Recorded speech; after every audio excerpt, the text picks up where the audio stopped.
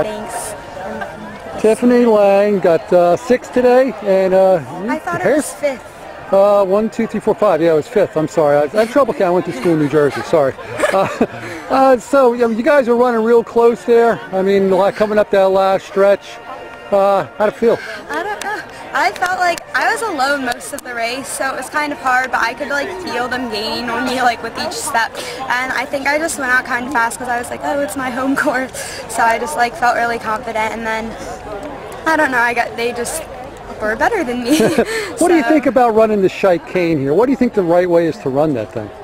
I don't, hills are usually my strong part in races, so I usually like run those pretty hard and then like just slow up a little bit, like, and to keep it up for the second set of the hills, and usually that works out. But well, you ran very well today, and Doc Jones, you had an off race. What do you think was the difference? I don't know. It was just a bad day.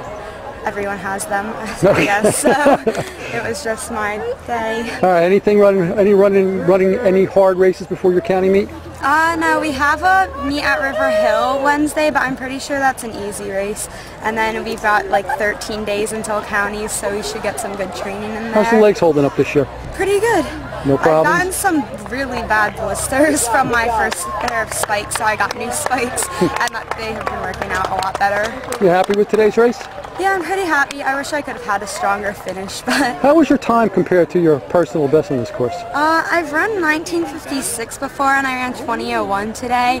But when I ran 1956, it was last year, and the weather conditions were like as perfect as you could have asked for. And today was pretty hot, and I do not do very well in heat, so... All right, well, good job today anyway.